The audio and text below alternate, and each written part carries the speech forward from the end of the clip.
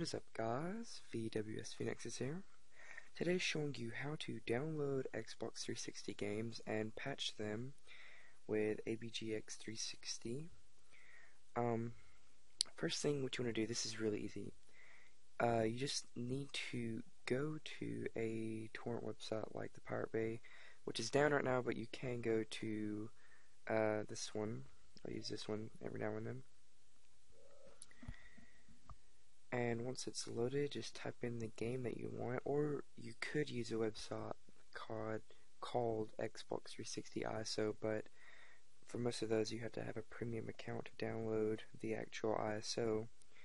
But just type in whatever you want. Let's say you wanted GTA 5, search it, and you will need uTorrent to actually download the torrent. All you want to do is click on this, whichever one you want. I think I clicked on this one. It is 15 gigabytes, but so you're going to need all of it.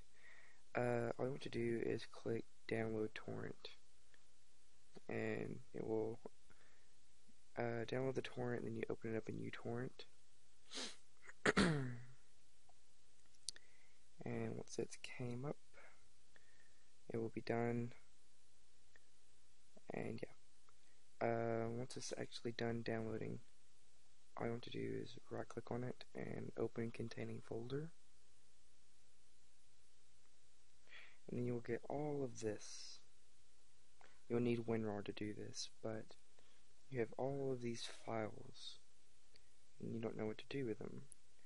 Well, basically what you do, if you have RARs and then you have .r30 and so on, all you do is open up the very first one. You can close that out. And once it opens in WinRAR, kind of takes a while because it's a big file. Once it opens up, click on it and just extract whatever is in the file, and it will extract all of them. And I've already extracted it, so I go to Xbox 360 games. I have DVD 1 and DVD 2. The first one is for installing it to the hard drive. The second one is actually playing it. So yeah, that's basically it. Now once you've actually downloaded it, what you want to do is download abgx360.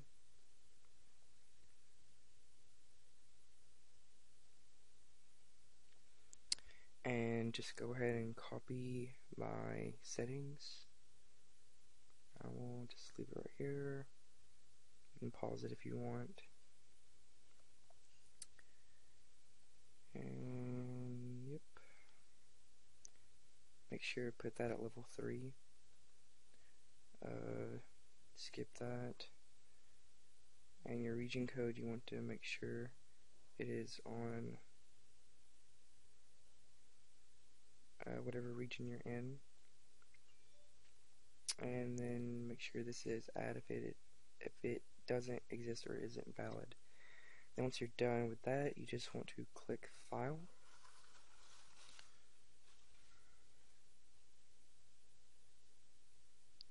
and choose what you want to do. I do have Shadow Mordor, but I'm going to do GTA 5 for the sake of this video. I'm going to do Disc 2. Just open that and click Launch. Now you will see all these different colors. It is just checking the actual ISO to make sure that everything matches up. DMI is unverified. It will find things that, if it finds files that aren't there or that aren't supposed to be there, or the wrong files, it will correct it for you and patch it, so you can play these online afterwards, so that is a good thing. And I will be back whenever this is done. This is going to take a while. This is checking the game CRC, so I will be right back. Okay guys, as you can see, it is done. Let me just scroll up for you. As you can see, it said DMI is unverified. Okay, it'll say verification failed, and see, it says any DVD style corruption was not detected, so everything matched except the DMI. So what it did was patch it. It downloaded the actual DMI, integrated it into the disk, and game partition seriously matches the verified INI. Autofix was successful, so it fixed the disk. Once you're done, just press exit, and that is it. I will not be showing you how to burn the disk because I don't do that.